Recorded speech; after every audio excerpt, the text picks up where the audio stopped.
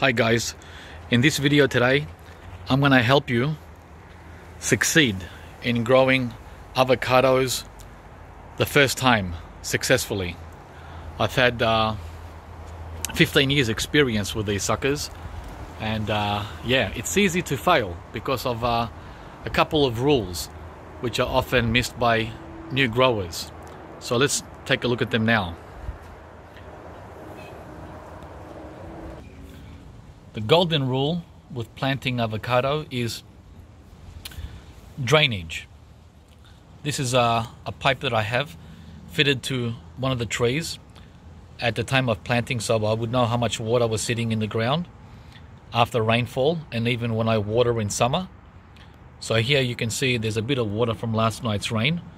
We had about 1.5 inches of rain, and yet the water is still quite low down there, which is good. So to improve drainage, what I did was, during planting, I used a lot of gypsum. Gypsum is this powdery stuff here. It's available at all stores that sell amendments, and I poured in there at least 1 to 2 kilos. I don't remember exactly, but let's say 1 kilo of gypsum into the planting hole together with the native soil. So the key here, guys, is to raise the tree when you plant it above grade, like I did. See this? See how it's about 1 inch or 2 above level grade? Look, see that? That's what you want to do. You don't want it level and you don't want it below level. You want it above level, because the roots, the feeder roots, are above, right at the top here. They're right up here. And if you sink those into the hole, you've got trouble. I've lost a lot of trees because I didn't know about this first golden rule. So first rule, plant your avocado above grade using gypsum and native soil and a mix of compost. Just mix it all together. And the hole, of course, has to be at least twice the size, twice as deep and twice as wide as the pots that you're using to plant. The second rule with planting avocados is they need shade in summer. They don't like direct sun. So when you buy your tree, which is roughly around this size, you've got to keep them shaded in summer. Not now in winter. It's winter currently here in Australia, and they love the sun because it's very mild, right? Very weak. But in summer, guys, protect these under a shade cloth or under a tree, right? Underneath another tree. And what do I mean by underneath another tree? Well, like here. This one is behind the avocado here and by the side of this grapefruit. So this is getting some protection here. See that? That's one idea. Another idea is this. Under a big tree, like this fuerte avocado or this cherry moya tree, both established, and even more, an ice cream bean tree under there. So that's what I mean by protect in summer under shade. And if you don't have any trees, like I do here, get yourself a shade cloth and build a shade cover.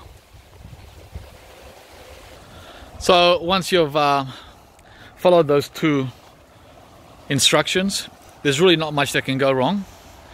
They love to be watered a lot in summer. Keep up the water, and don't let them get dry. They have to have a lot of water in summer, but with excellent drainage, as explained earlier.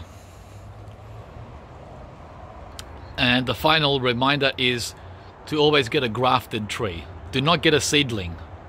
Okay, you can play around with seedlings by growing your own tree, but that's not guaranteed to produce any fruit. And if it does, it might take up to 10 years. This grafted Hass avocado here, as you can see, it's fully loaded, and yet I've only had it for 5 years. It started fruiting the 3rd year, and there's over 100 fruit on it now. So that's it, guys. And don't be concerned about A type and B type. That's not an issue if you're in a cooler climate. So my favorite variety I would go for would be this one here, if you've got space. The Hass, right? It's a big tree, but it's a guaranteed vigorous and productive variety. My other choice would be this here. This is a semi-dwarf variety called Lamb Hass. So this is a good one for tight spaces. Similar fruit to the Hass. Not as productive in its early years. Hoping for more production. It's only been in the ground for 2 years.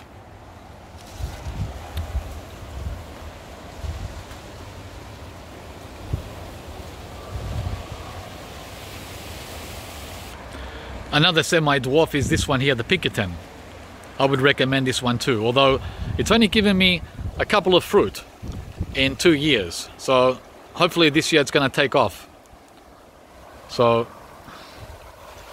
good luck, guys. I hope you enjoyed this video and you got something out of it. Pass it along and share to others who wish to succeed with avocado in a cooler, temperate climate. Please subscribe if you haven't for more great videos, and turn on the bell for reminders when new videos are released. Thanks for watching.